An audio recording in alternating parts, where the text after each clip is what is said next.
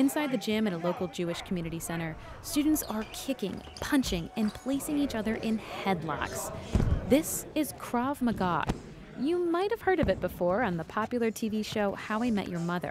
Better run. I have my Krav Maga class in half an hour. Krav Maga. How cool is it that she does Krav Maga? Thanks, honey. Bye, guys. Bye. Bye. Dude, what's Krav Maga? I have no idea. Some kind of yoga? Krav Maga is not yoga. It's a hand-to-hand street fighting system formerly developed for the Israeli military that's often taught in the U.S. as a self-defense class. I might have to step out and punch. It's the same move. My hands come up, I'm stepping out, I'm punching. That's Dana Ben Kaplan, the lead instructor at Krav Maga San Diego. Give yourselves a hand, guys. Nice work. He teaches men, women, teens, and seniors how to break free from multiple attackers or escape a fight in the ocean. But Kaplan's real-life training scenarios aren't just tailored to the average citizen. Hidden alongside his students are law enforcement officers. 12 years Department of Justice, federal law enforcement. I've got personnel from U.S. Secret Service, local law enforcement, of course, San Diego PD, San Diego County Sheriffs, Border Patrol, Immigration Customs Enforcement, Department of Homeland Security. Bang, bang. Get on target.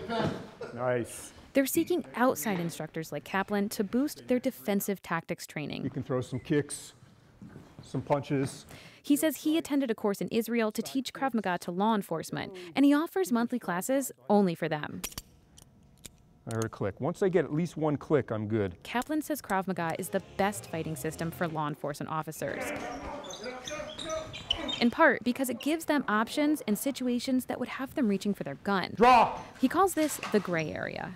The gray area is the in-between between shooting and fighting. Because it's easy for a law enforcement agency to teach officers how to shoot. You can go to a range. It's easy to teach them how to fight, put them in a padded room, put some boxing gloves and headgear on. But that gray area is not really covered. His style of Krav Maga teaches officers how to respond to highly stressful situations. Hey, weapon, get down. Like ordering unruly subjects to the ground. Show me your hands. Show me your hands. Get down on the ground. And we'll go in a mat room and we'll gear up and we'll fight. We'll fight with weapons and we'll do impact weapon training. We'll do weapon retention training, long gun, handgun, weapons training on the ground. All kinds of stuff that they might not have time for in their academy. And redirect that gun.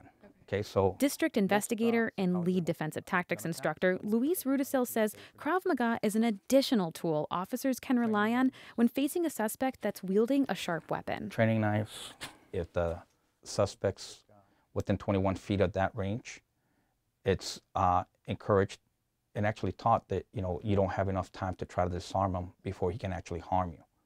So you immediately reach for lethal force. But he says officers don't always have to immediately turn to their firearm. Here it is right here. With Krav Maga, training in those type of techniques, we have found that you can actually defend an attack and still be able to get to your options if you choose to go to deadly force. Sometimes you don't have to do that. But not every law enforcement agency in San Diego emphasizes Krav Maga like he does. Captain Brian Ahern with the San Diego Police Department says the agency's defensive tactics curriculum comes from a variety of fighting styles. We don't cite any one particular or rely on one or integrate elements of any specific self-defense programs. It's more of a universal style that you would see most likely in most programs. Ahern says the department's training curriculum meets the high standards set by the State Police Training Board. But officers can still attend classes on their own time and dollar, like Kaplan's. But just because they can train in it doesn't mean they can use it on the job. Ultimately, at the end of the day, any application of force must be reasonable, and it's got to be within department procedure. Late at night at Kaplan's monthly law enforcement and military classes, a mix of Marines, sailors, and law enforcement officers practiced arresting each other using a takedown technique. And secure this wrist and take him down. Not all of the 8 students would appear on camera because of security reasons, so we interviewed them about their training by a show of hands. How many of you feel more efficient in your job after training in Krav Maga? All of their hands went up. Tarryn, Mento, KPBS News. Okay, sorry, those cuffs too tight? No. Follow me. Right this way.